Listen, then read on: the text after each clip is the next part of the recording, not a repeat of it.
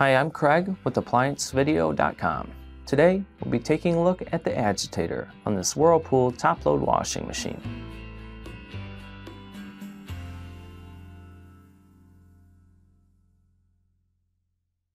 Stop. Before beginning any repair, always be sure to disconnect the power to the appliance. It is also recommended to test the outlet for the proper voltage. Remember to also turn off the water.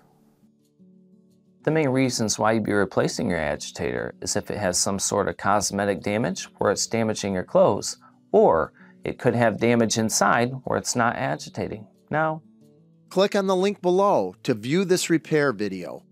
ApplianceVideo.com guides you step by step, giving you the confidence to avoid recalls and callbacks, also saving time on repairs. Whether you're up against an uncommon repair or the latest appliance on the market, our videos have been created with you in mind. Our growing library of videos have been produced using our factory-certified technicians who have extensive infield experience over the past 30 years.